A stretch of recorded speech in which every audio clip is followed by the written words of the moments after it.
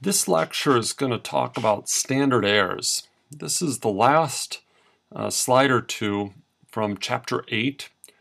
It's roughly page 139 in the course packet.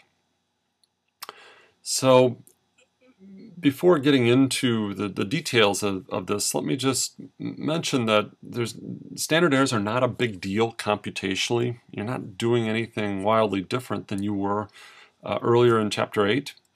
However, conceptually, there's an important difference. Okay, so what is a standard error? Well, standard errors are just like standard deviations. Now, earlier in Chapter 8, you had these four formulas for standard deviations. Here was the standard deviation of a count, standard deviation of a percent, standard deviation of the mean, and standard deviation of the total. The problem with all of these standard deviations is that they depend on knowing parameters that are usually unknown. So the mean and the total both depend on knowing the standard deviation of x, and again, we usually don't know that. Likewise, the standard deviation of the count and of the percent both depend on knowing pi, and again, we don't know these. So in real life, we go off, we do a sample, and we come back with some data, and that data is, well, we've observed a proportion of yeses, or we've observed a sample standard deviation, and we've got to use that rather than this known quantity. So the standard errors use a statistic rather than a parameter to get to the standard deviation of these various statistics. All right, so standard error estimates the standard deviation of these statistics, and it does that with some other statistic like the sample standard deviation from Chapter 5. The formula is given to you down there, or p. So back to what I said earlier, you'll note that there's no real difference computationally. Wherever you had a pi before, you drop a p in. Wherever you had a sigma, you drop in an s.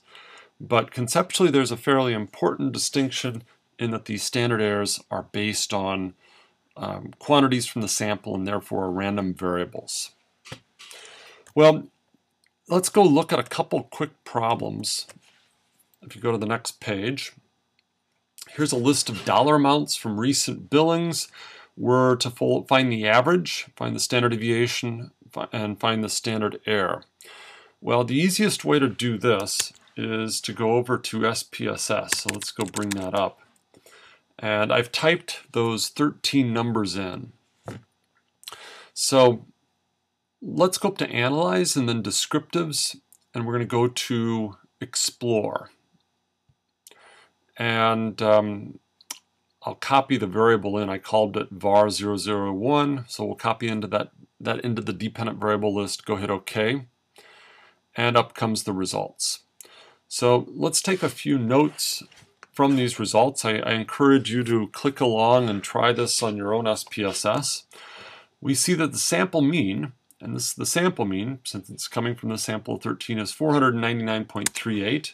So I'm going to go over to the Sketchbook Express and we'll take a few notes. X bar is 499, what was it, 0.38. And let's see, what else do we know? The sample standard deviation is given to be 280.70.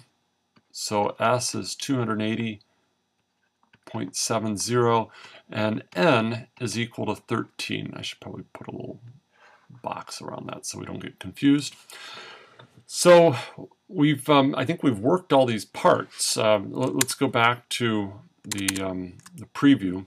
So these are the recent billings. Find the average. Well, the average was 499. That's what we think the typical customer or the typical bill costs. And then the standard deviation was 280. So not all of these amounts are 499. Some are larger, some are smaller. Well, what's the typical deviation from that mean? About $280. Now find the standard error. What does this number represent? So the standard error is going to be S sub x bar, and it's just always S sub x over root n. And that'll be 280.70.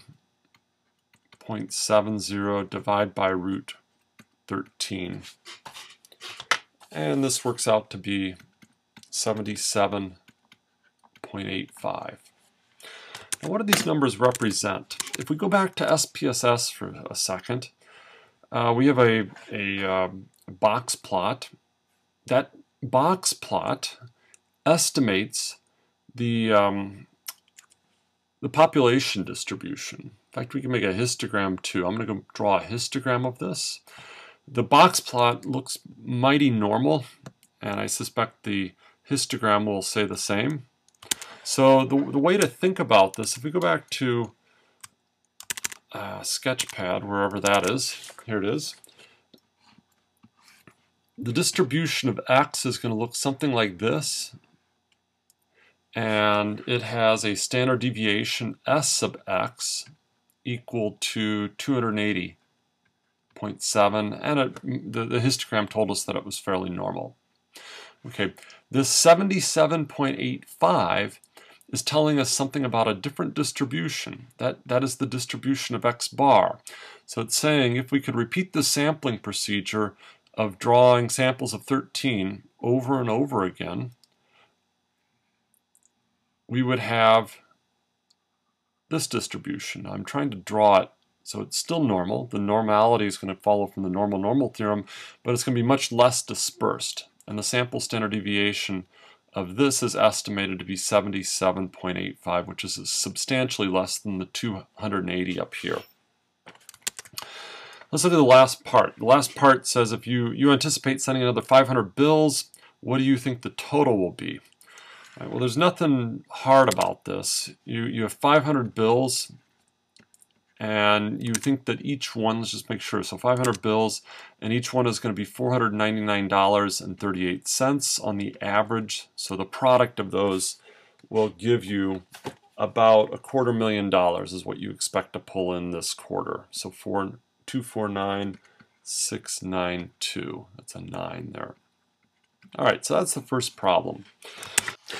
Let's look at the second problem now. So based on a careful examination of a sample of size 868 taken from a very large warehouse, you learn that 3.6% are not ready to be shipped. So let's go take a few notes on what we've been told here. So I'll go over to the sketchbook, and let's see if we can get this to work. N is equal to 868. The 11013 number is the population size, so that's a big N. So let's see, I'm having some issues with my sketchpad this morning. So that's your population size. Now we just learned that 3.6% were not ready to be shipped. So that's a little p. So that's 0.036. So part A reads, what is the standard error associated with this percentage, and discuss its meaning. So let's go find the standard error. So the standard error is S sub p, and recall that that is just p times 1 minus p all over n. So in this case we have the square root of 0.036 times 1 minus 0.036 divide by 868. And if you do the math, this works out to be 0.00623. Then it says, indicate its meaning. Well, the meaning of this is that it's the standard deviation of the sampling distribution. So let's go draw that. So if we could repeat the sampling procedure of drawing a random sample of 868 many times from this warehouse, the distribution of the percent that we find not ready to be shipped would follow a normal curve. Now, really good question is, what is the mean of this distribution? Students will often guess it's 3.6%, but that's not the case. So 3.6 is just one estimate that we've derived from a sample, and this estimate could be too high or too low. The real mean is pi. So pi is the true percentage of items that are not ready to be shipped. So we're not exactly sure where 3.6 falls in this graph. But we do know something about how likely 3.6% is to be close to pi, and that something is from the standard error. So we know the standard deviation of this distribution is, I'm going to call this 0.62%. Looks like we've lost our decimal point there. So, what that means is 68% of the time will be within about 0.6% of the true percentage that are not ready to be shipped. And if you go 2 standard deviations out, about 95% of the time we're within about 1.2% of the true percent that are not ready to be shipped, meaning pi. Let's go back to the course packet now. Let's look at parts B and C. Would you be surprised to learn that in fact 4% of the entire inventory, so what they're describing there, 4% of the entire inventory would be a census. So what they're asking is whether a pi of 0.4 would be surprising to us. Then the part C reads, would you be surprised to learn that in fact 10% of the items are not ready to be shipped? Well, let's just think about this.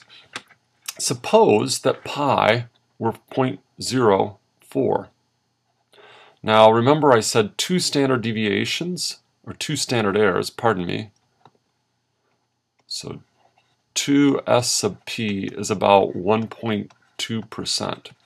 So if I go 2% in either direction, that would put me up at about 5.2%. And then on the low end, we're at 2.8%. Okay, so if 4% were the real mean, then the 3.6 that we've observed would fall about here. And there's nothing weird about that. So the answer to part B is no surprise.